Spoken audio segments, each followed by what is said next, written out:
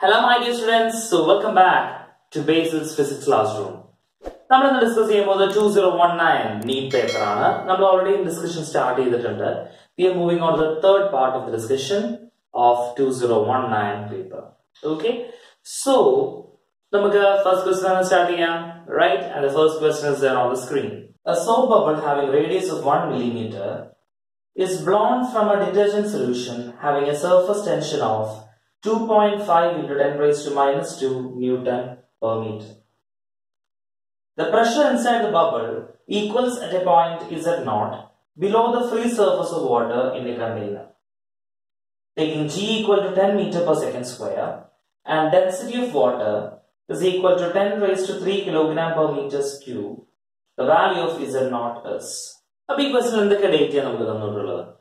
This question is the condition. ഒരു ഡിറ്റർജന്റിൽ നമ്മൾ blow ചെയ്യുന്ന ഒരു സോപ്പ് ബബിൾ. എന്ത് ബബിളാ? Soap bubble. അപ്പൊ സോപ്പ് ബബിൾ എന്ന് കേൾക്കുമ്പോൾ നമ്മൾ ഓർമ്മ വരണം, അവന് രണ്ട് ഫ്രീ സർഫസ് ആണ് ഉള്ളത്. അപ്പൊ രണ്ട് ഫ്രീ സർഫസ് ഉള്ളത് കൊണ്ട് തന്നെ the excess pressure P1 minus P atmosphere or P minus P atmosphere will be corresponding to രണ്ട് ഫ്രീ സർഫസ് ഉണ്ട്. So it will be corresponding to 4T by R. Where R is the radius of the bubble, T is the surface tension there. P atmosphere atmospheric pressure ആണ്. P1 the pressure inside. Okay. അപ്പോ ഒരു soap ബബിളിന്റെ condition നമ്മൾ എഴുതി. ഇനി അവർ എന്താ പറയുന്നത്?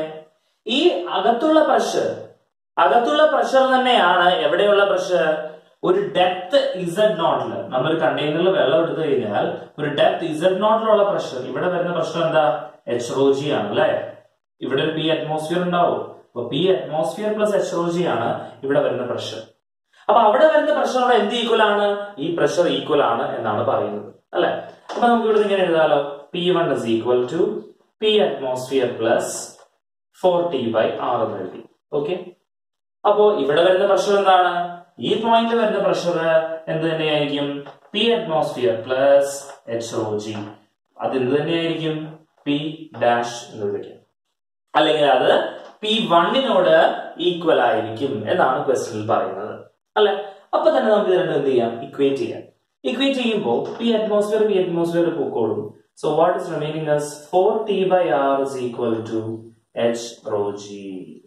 Okay, ഇനി values എല്ലാം നമുക്ക് തന്നിട്ടുണ്ട്. H എന്ന് പറയുമ്പോൾ ഹൈറ്റ്, ഇവിടെ Z0 എന്ന് എടുത്തേക്കുന്നു. That's fine. What is H or Z0?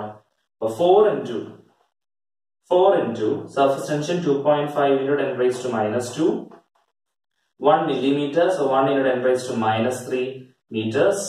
That's equal to H അറിയത്തില്ല, നമ്മുടെ Z0 അറിയത്തില്ല, rho 10 raised to 3, G 10, right?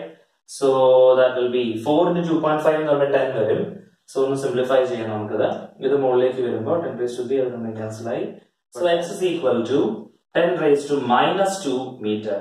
അല്ലെങ്കിൽ ഇങ്ങനെ എഴുതാം, that is equal to 1 centimeter. അപ്പൊ എന്താണ് ഹൈറ്റ്? ഹൈറ്റ് എന്ന് പറയുന്നത് 1 centimeter ആയിരിക്കും. And at a depth of Z0 which is equal to our H which is equal to 1 centimeter, the pressure P1 will be equal to the pressure inside this bubble P1. Okay, അപ്പൊ രണ്ട് മൂന്ന് concept combine ചെയ്തു. ഒന്ന് surface ടെൻഷന്റെ idea നമ്മൾ use ചെയ്തു. Bubble ആണ്, രണ്ട് free surface വരും. അപ്പൊ ഇവിടെ നിങ്ങൾ ഓർത്തിരിക്കേണ്ട മറ്റൊരു പോയിന്റ്, ഈ bubble if it was inside A ലിക്വിഡിനകത്തായിരുന്നു ഈ ബബിൾ എങ്കിൽ അവർ ഒരു ഫ്രീ സർഫസ് ഉണ്ടാവത്തുള്ളൂ. അങ്ങനെയാണെങ്കിൽ 2T by R എന്ന് വേണം നമ്മുടെ ഇക്വേഷൻ വരാൻ. ഓക്കെ, ഇനി അതുപോലെ ലിക്വിഡ് ഡ്രോപ്പ് ആണെങ്കിലും അവന് 2T by R ആയിരിക്കും എക്സസ് പ്രഷർ വരുന്നത്. ഓക്കെ, സോ പോയിന്റ് ക്ലിയർ ആണെന്ന് വിശ്വസിക്കുന്നു. Right, so moving on to the next one now. The work done to raise a mass M from the surface of the earth to a height H which is equal to the radius of the earth is. അപ്പൊ എന്താ question പറയുന്നത്? Work done to raise an object from the surface of the earth to A height h which is equal to the radius of the earth അല്ലേ. Now ഞാൻ ഇവിടെ എർത്തിന്റെ ഒരു surface ആണ് വരച്ചത്. The radius, distance from the center. അപ്പോ എർത്തിന്റെ സർഫസില് നമുക്ക് work done ആണ് കണ്ടുപിടിക്കേണ്ടത് അല്ലെ. എർത്തിന്റെ സർഫസിൽ we have a potential energy. We have the so called gravitational potential energy. എന്താണ് അതിന്റെ വാല്യൂ? ഇവിടെ നമുക്ക് U1 എന്ന പൊട്ടൻഷ്യൽ എനർജി ആണ് എന്ന് വിചാരിച്ചാൽ U1 is equal to minus G m by R ആയിരിക്കും. U1 എന്താണ് minus gmm by r, which is the gravitational potential energy at a point on the surface of the earth. Okay, നമ്മൾ കൊണ്ടുപോകുന്ന ഒരു height h ലേക്കാണ്. ആ height h ഇതിനോട് equal ആണ് radius of the എർത്തിനോട് equal ആണ്. അപ്പോൾ ഈ പോയിന്റിൽ എത്തി കഴിയുമ്പോൾ അവന്റെ ഡിസ്റ്റൻസ് ഫ്രം ദ സെന്റർ എന്താണ്? ഈ പോയിന്റിൽ ഇരിക്കുന്ന ഒബ്ജക്റ്റ് സർഫസിൽ നിന്നുള്ള ഡിസ്റ്റൻസ് അല്ല നോക്കേണ്ടത്, ഓർത്തിരുന്നോളൂ കേട്ടോ. എവിടെ നിന്നുള്ളതാണ് നോക്കുന്നുണ്ടത്? സെന്ററിൽ നിന്നുള്ള ഡിസ്റ്റൻസ്. അപ്പൊ ഒരു ഒബ്ജക്റ്റ് ഇവിടെ എത്തി കഴിയുമ്പോൾ ഇതിന്റെ സെന്ററിൽ നിന്നുള്ള ഡിസ്റ്റൻസ് എന്ന് പറയുന്നത് ഇതാണ് അല്ലെ? സെന്ററിൽ ഡിസ്റ്റൻസ് എത്രയാണ്? ഈ ടോട്ടൽ ഡിസ്റ്റൻസ് ആണ്. And what is the total distance? r plus r, അത് 2r ആയിരിക്കും. അപ്പൊ at that point ഒരു p എന്ന് വിളിച്ചാൽ at the point p or at the point 2 u2 can be written as this will be equal to minus gmm by 2r, because distance 2r ആണ്. സെന്ററിൽ നിന്നാണ് distance എപ്പോഴും എടുക്കേണ്ടത്. Gravitational force is A central force, മറന്നു പോകരുത്. Gravitational force is A central force. Okay, അപ്പോ നമുക്കിനി work done കണ്ടുപിടിക്കണം അല്ലെ? അപ്പൊ വർക്ക് ഡൺ എന്ന് പറഞ്ഞാൽ എന്താ? ചേഞ്ച് ഇൻ പൊട്ടൻഷ്യൽ എനർജി ആണ്, right? So you can write u2 minus u1, which is equal to minus gmm by 2r minus gmm by 2r, sorry, r. So that will be equal to, cross multiply simplify ചെയ്യുമ്പോൾ gmm by r ഒക്കെ പുറത്തേക്ക് എടുക്കാം കേട്ടോ. അപ്പോൾ 1 minus 1 by 2, that will be 1 by 2. അപ്പോൾ gmm by 2r എന്നത് കിട്ടും. Okay, പക്ഷെ ഇങ്ങനെ ഒരു ഓപ്ഷൻ അവിടെ തന്നിട്ടില്ല. ചിലപ്പോൾ ക്വസ്റ്റ്യൻ ഡയറക്റ്റ് ഇങ്ങനെ ഓപ്ഷൻ ഉണ്ടാവും, പക്ഷെ ഇവിടെ അങ്ങനെ ഇല്ല. ഇവിടെ സ്മോൾ ജിന്റെ ഫോമിലാണ്. നമുക്കറിയാം സ്മോൾ ജി എന്ന് പറഞ്ഞു കഴിഞ്ഞാൽ gm by r square. എന്തുകൊണ്ട് സ്മോൾ ജി? എന്തുവാ? ആക്സലറേഷൻ ഡ്യൂ ടു ഗ്രാവിറ്റി അല്ലെ? അപ്പൊ small G is gm by r square on the surface of the earth. അപ്പൊ നമുക്ക് അത് കൊണ്ടുവരാൻ വേണ്ടി നമ്മൾ മുകളിൽ താഴെ ഒരു r വെച്ച് മൾട്ടിപ്ലൈ ചെയ്യും. So r into r, right? So that is equal to gm by r square വന്നു. അപ്പൊ ബാക്കി എന്ത് വരും? mg r by 2. Yes, gm by r square നമ്മൾ സ്മോൾ g എന്ന് എഴുതി. അപ്പൊ small g into m into r by 2 or mgr by 2 എന്ന ഉത്തരം കിട്ടി. ഓക്കെ, സോ ക്ലിയർ അല്ലേ കണ്ടീഷൻ? അപ്പൊ സർഫസിൽ പൊട്ടൻഷ്യൽ എനർജി ഉണ്ട്. At the surface of the earth there is the gravitational potential energy, മറന്നു പോകരുത്. ആൻഡ് ഓർക്കണം, ഗ്രാവിറ്റേഷണൽ പൊട്ടൻഷ്യൽ എനർജി മെഷർ ചെയ്യുമ്പോൾ ഡിസ്റ്റൻസ് എവിടെ നിന്നാണ് എടുക്കേണ്ടത്? From the centre of the earth വേണം നമ്മൾ ഡിസ്റ്റൻസ് എടുക്കാൻ. ഓക്കെ അല്ലേ? സോ ഇവിടെ നിന്നുള്ള ഡിസ്റ്റൻസ് ആണ് നമ്മൾ എടുക്കുന്നത്. ഓക്കെ, സോ ഗ്രാവിറ്റേഷൻ എന്നുള്ളൊരു ക്വസ്റ്റ്യൻ ആയിരുന്നു. Okay, so move on to next question. When a block of mass m is suspended by a long wire of length L, the length of the wire becomes L plus L. The elastic potential energy stored in the extended wires. അപ്പോൾ അവിടെ elastic potential energy stored in the wire ആണ് ചോദ്യം അല്ലേ? അപ്പോൾ elastic potential energy എന്ന് പറയുമ്പോൾ നമ്മൾ properties of solids പഠിക്കുമ്പോൾ ഒരു കണ്ടീഷൻ പഠിക്കുന്നുണ്ട്. Energy of a strained material per unit volume എന്ന് പറഞ്ഞു. നമ്മൾ ഇങ്ങനെയാണ് പറയുന്നത്, energy of a strained material per unit volume is equal to half into stress into strain. നമ്മളോട് പഠിക്കുന്ന ഒരു കണ്ടീഷനാണ് half into stress into strain, stress into strain. Okay, അപ്പൊ നമുക്ക് ഇവിടെ എനർജി ആണ് വേണ്ടത്, എനർജി സ്റ്റോർഡ് ആണ് വേണ്ടത്, പൊട്ടൻഷ്യൽ എനർജി സ്റ്റോർഡ് ആണ് നമുക്ക് ഇവിടെ വേണ്ടത്. ഓക്കെ, അപ്പൊ നമുക്ക് ഈ കണ്ടീഷൻ യൂസ് ചെയ്ത് നമുക്ക് ചെയ്യാൻ പറ്റും. This is equal to half into stress എന്ന് പറഞ്ഞാൽ എനിക്ക് തോന്നുന്നു നിങ്ങൾക്ക് എല്ലാവർക്കും അറിയാം. സ്ട്രെസ് എന്ന് പറഞ്ഞാൽ എന്തുവാ? Force by area or the restoring force by area. Force by area, area എന്തുവാ? ഏരിയ തന്നെ, ഫോഴ്സ് ബൈ ഏരിയ. സ്ട്രെയിൻ എന്ന് പറഞ്ഞാൽ എന്താ? It is actually change in dimension two the original dimension. അപ്പൊ ഇവിടെ ആക്ച്വലി സംഭവിക്കുന്നത്, നമ്മൾ ഈ വയർ സ്ട്രെച്ച് ചെയ്ത് കഴിയുമ്പോൾ ഇവന്റെ ലെങ്ത്തിൽ ഒരു ചേഞ്ച് ഉണ്ട്. So there is a change in the length. So delta L, the change in length to the original length. Okay. അപ്പൊ ഇത് പറയുന്നത് ഒറിജിനലി ഇവന്റെ ലെങ്ത് എന്തായിരുന്നു? ക്യാപിറ്റൽ L ആയിരുന്നു. അതുപോലെ സ്ട്രെച്ച് എത്രയായി? ആദ്യം L ആയിരുന്നു, പിന്നെ L പ്ലസ് L ആയി. അപ്പൊ എത്ര എക്സ്റ്റൻഷൻ വന്നു? സ്മോൾ L ആണ് extension, original length capital L ആണ്. So this can be written as half into FL by AL. Area of cross section into length. നമ്മൾ ഒരു വയർ എടുക്കുമ്പോൾ വയറിന്റെ area of cross section into the length എന്ന് പറഞ്ഞാൽ എന്താണ്? അവന്റെ വോളിയം ആണ്. which means this is equal to half into FL by V. രണ്ട് സൈഡിലും ഒരു വോളിയം നിങ്ങൾക്ക് കാണാം. E by V is equal to that അല്ലെ? Bowling cancel out. So the potential energy stored in the wire will be half LF or half FL is the corresponding answer. Okay. But this is questions stress strain Young's modulus in the formula express here. Because Young's moduli stress by strain about the formula equations. Okay. Right. So right? And the next question. The correct Boolean operation represented by the circuit diagram drawn is. This question diagram I have drawn on this board.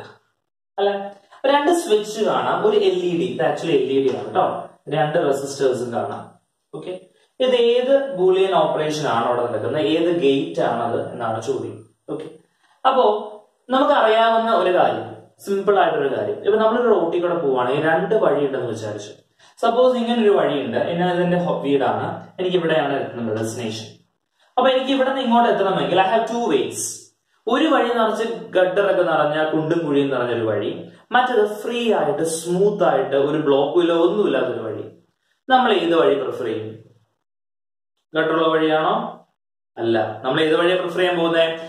prefer free road. Point. Current prefer free path. Resistors current prefer. Okay, that principle apply to solve this question. Now, LED bulb when does this LED bulb light up? LED bulb there should be an electricity passing through this. This is current passing LED bulb. Right? Now, here is a shortcut path.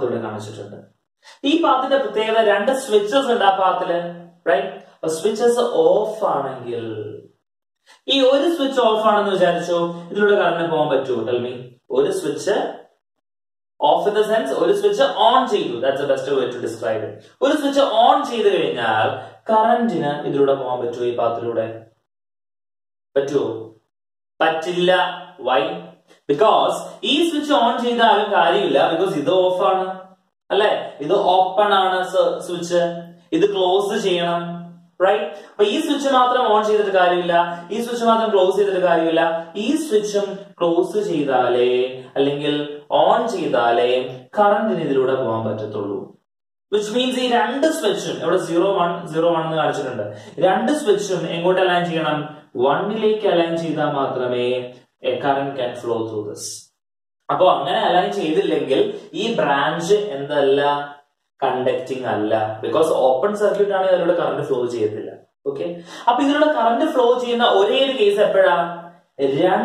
switch in one position. Like switch on position current pass. And just think, current pass gutter road it has a free road. With bypass or highway and bypass gutter road, which means this switch on position on position 1 LED bulb light. Will the LED bulb light up? Light. Why? Because the current will be bypassing and going through here. Current LED light. 1 LED so output will be 0. 1 LED so output will be 0. Ini one switch. Switch open obviously current one switch open current which means 0 1 output bulb 1 0 output bulb 0 0 bulb. Look at this truth table I have found here. 1 1 output is 0. Bakilla case bulb output is 1. Do you remember? The AND gate AND gate is 0 0 0 1 0 0 0 1 0 1 1 1. This is the AND gate in the output. This AND gate in the output is a complement. 1 in 0 0 1 0 1 0 1, which means in the gate This will correspond to the so-called NAND gate. Okay, with the gate this will correspond to the so-called NAND gate. Method മനസ്സിലായോ? Method simple ആണ്. ഇങ്ങനെ ചെയ്താൽ നമ്മൾ ഇത് രണ്ടും closed ആണെങ്കിൽ അല്ലെങ്കിൽ രണ്ട് സ്വിച്ചും ഓൺ ആണെങ്കിൽ 1 ആണെങ്കിൽ മാത്രം കറന്റ് ഇതിലൂടെ പോകും. കറന്റ് ഇതിലൂടെയാണ് പോകുന്നതെങ്കിൽ current always prefers the least resistance path. ഇതിലൂടെയാണ് പോകുന്നതെങ്കിൽ എൽഇഡിയിൽ കയറില്ല. അപ്പൊ രണ്ട് സ്വിച്ചും ഓൺ ആണെങ്കിൽ 1 വന്നാൽ എൽഇഡിയിലൂടെ കറന്റ് കയറില്ല, വിച്ച് മീൻസ് എൽഇഡി കത്തില്ല, സോ 0. ബാക്കി എല്ലാ കേസിലും ഒരു സ്വിച്ച് എങ്കിലും ഓപ്പൺ ആയാണ് കിടക്കുന്നതെങ്കിൽ കറന്റ് ഫുള്ള് ഇതിലൂടെ പോകുള്ളൂ, LED lights up. Okay, so that is how you determine the answer for this. Okay, അപ്പൊ ഇങ്ങനത്തെ ക്വസ്റ്റ്യൻസ് വന്നാൽ ഇങ്ങനെ ലോജിക് ഉപയോഗിച്ച് ചെയ്താൽ മതി. കാരണം ഏറ്റവും ലീസ്റ്റ് റെസിസ്റ്റൻസ് പാത്ത് ഫോളോ ചെയ്യും, അങ്ങനെ ലോജിക്കലി ആൻസറിലേക്ക് എത്തിയാൽ മതി. ഓക്കെ, സോ മനസ്സിലായെന്ന് വിശ്വസിക്കുന്നു. എന്തെങ്കിലും ഡൗട്ട് ഉണ്ടെങ്കിൽ എന്നോട് ചോദിക്കാം കേട്ടോ. Okay, so let's move on to the next one. In total internal reflection, when the angle of incidence is equal to the critical angle for the pair of medium in contact, what will be the angle of refraction? അപ്പോൾ അടുത്തൊരു direct question ആണ് നമ്മളോട് ചോദിച്ചിട്ടുള്ളത്. Total internal reflection നടക്കുമ്പോൾ നമ്മുടെ medium of interface ഇതാണെന്ന് വിചാരിച്ചു. Okay, അപ്പൊ angle if it is greater, angle of incidence greater than the critical angle, അല്ലെങ്കിൽ angle of incidence equal to critical angle എന്നൊക്കെ പറയുന്നത്. അപ്പൊ angle of incidence equal to critical angle ആണ് എന്ത് പറ്റും? നോർമലി നമ്മൾ റിഫ്രാക്ഷൻ നടക്കുമായിരുന്നു ക്രിറ്റിക്കൽ ആംഗിളും ചെറുതാണെങ്കിൽ, അല്ലെ? അപ്പൊ ഡെൻസർ ടു റെയർ ആണെങ്കിൽ dense away, and rare to denser ആണെങ്കിൽ ഡെൻസ് ടുവേർഡ്സ് നോർമൽ ആയിരുന്നു. പക്ഷേ at critical angle what happens is the ray will emerge in such a way that it grazes the boundary separating the two medium. ഈ ബൗണ്ടറിയോട് grace ചെയ്യുന്ന രീതിയിലാണ് ആര് വരുന്നത്? Output ray വരുന്നത്. which means angle of refraction with the normal ഇത് എത്ര വരും? angle of refraction കാരണം നമ്മുടെ refracted ray എത്ര വരും? will be 90 degree. Okay, but total internal reflection ന്റെ കേസിൽ ക്രിറ്റിക്കൽ ആംഗിളിൽ greater than critical angle ആണെങ്കിലോ it gets reflected back into the same area. Okay, but critical angle of refraction will correspond to 90 degree. Okay, so moving on to the next one. Two similar thin EQ convex lenses of focal length f each are kept coaxially in contact with each other such that the focal length of the combination is f1. When the space between the two lenses is filled with glycerin, which has the same refractive index mu equal to 1.5 as that of glass, then the equivalent focal length is f2. The ratio f1 is to f2 will be. The first case il namukkulladu rendu EQ convex lens. Endu EQ convex ennu paranja ഒന്നുമില്ല, നമ്മുടെ convex lens double convex എന്ന് പറയും, അല്ലെങ്കിൽ EQ convex സാധാ നമ്മുടെ convex lens. Okay, രണ്ടുപേരെ ഇങ്ങനെ വെച്ചു നമ്മൾ ഇൻ കോണ്ടാക്ട്. അപ്പൊ ഇവന്റെ ഫോക്കൽ ലെങ്ത് എഫ് ആണ്, ഇവന്റെ ഫോക്കൽ ലെങ്ത് എഫ് ആണ്. കോൺവെക്സ് ലെൻസിന്റെ ഫോക്കൽ ലെങ്ത് നിങ്ങൾക്ക് അറിയാം പോസിറ്റീവ് ആണ്. ഓക്കെ, കോൺവെക്സ് ലെൻസിന്റെ പോസിറ്റീവ് അല്ലെങ്കിൽ കോൺവെക്സ് മിറർ ആണെങ്കിലും അവന്റെ ഫോക്കൽ ലെങ്ത് പോസിറ്റീവ് ആണ്. ഓക്കെ, അപ്പൊ ഇതിന്റെ കോമ്പിനേഷന്റെ ഈക്വൽ എന്ന് പറയുമ്പോൾ 1/f1 will be equal to 1/f plus 1/f. അപ്പൊ രണ്ട് ലെൻസ് ഇങ്ങനെ കോൺടാക്റ്റിൽ വെച്ചാൽ അവിടെ ഈക്വലന്റ് എന്ന് പറയുന്നത് 1/f plus 1/f ആണ്. അപ്പൊ this is equal to 2/f എന്ന് എഴുതാം. ഓൾറൈറ്റ്, നൗ ഇനി ഇവരെന്താ ചെയ്യുന്നത്? ഇതിന്റെ ഇടയില് ഈ ലെൻസിന്റെ അതേ റിഫ്രാക്റ്റീവ് ഇൻഡെക്സ് ഉള്ള ഗ്ലിസറിൻ ഫില്ല് ചെയ്തു. ഓക്കെ, ഗ്ലിസറിൻ ഫില്ല് ചെയ്തു. അപ്പൊ ഓൾറെഡി രണ്ട് ലെൻസ് ഉണ്ടായിരുന്നു അല്ലെ? അപ്പൊ നമുക്ക് 1/f2 പുതിയ ഫോക്കൽ ലെങ്ത് എഴുതുമ്പോൾ ഓൾറെഡി രണ്ട് ലെൻസ് ഉണ്ട്. 1/f plus 1/f ഓൾറെഡി അവിടെ ഉണ്ട്, റൈറ്റ്? ഇനി എന്തെങ്കിലും ഉണ്ടോ അവിടെ എക്സ്ട്രാ? നോക്കിക്കേ, ഞാൻ ജസ്റ്റ് ഒന്ന് റബ്ബ് ചെയ്യാം മനസ്സിലാകാൻ എളുപ്പത്തിന് വേണ്ടി.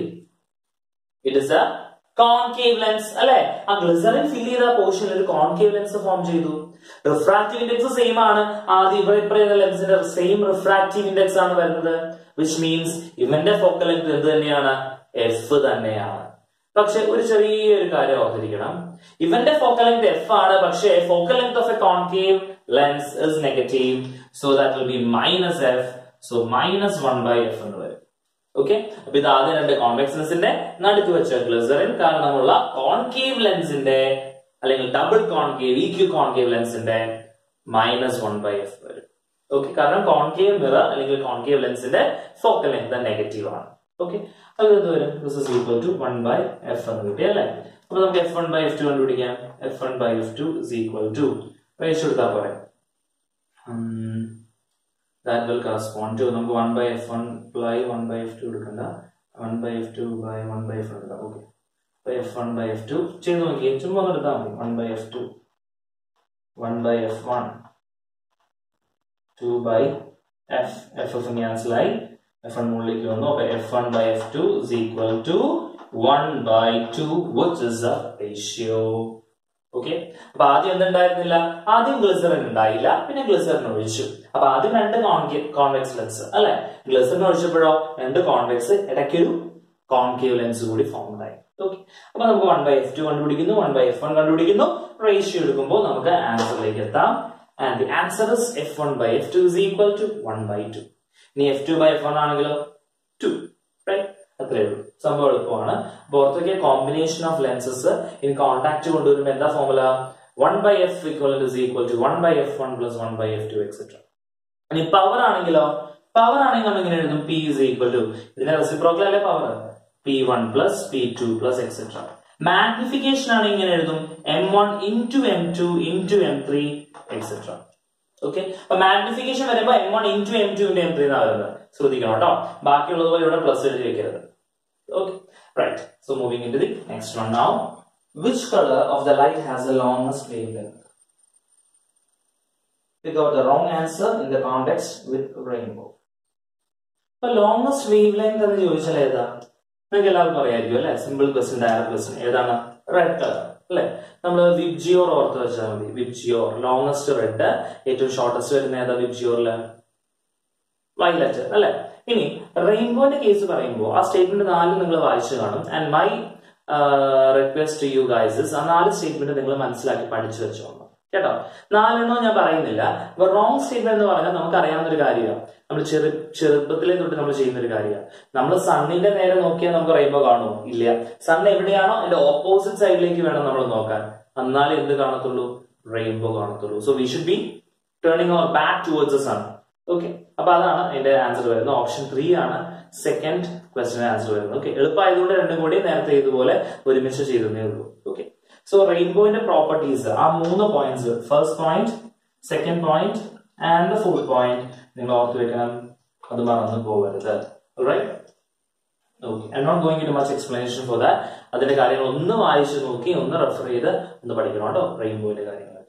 സോ ഞാൻ ഡിസ്കസ് ചെയ്ത ക്വസ്റ്റ്യൻസ് നിങ്ങൾക്ക് ഫോളോ ചെയ്യാൻ പറ്റിയെന്ന് വിശ്വസിക്കുന്നു. 2019-ലെ ഇമ്പോർട്ടന്റ് ആയിട്ടുള്ള ക്വസ്റ്റ്യൻസ് ആണ് ഞാൻ ഡിസ്കസ് ചെയ്തത് നീറ്റ് 2019-ലെ. ഓക്കെ, അപ്പൊ എന്തെങ്കിലും doubts anything in between if you have you can surely ask me. Okay, അപ്പൊ ഇതിന്റെ കൂടെ നമ്മൾ 2018 ഡിസ്കസ് ചെയ്യുന്നുണ്ട്, അതുപോലെ 2017-ഉം 16 ഒക്കെ എക്സാമിനേഷന് മുമ്പ് നമ്മൾ ഡിസ്കസ് ചെയ്യുന്നുണ്ട്. So make sure you are stay tuned and please do share it with your friends also. Okay, so till we meet again with the next video as usual. Thank you.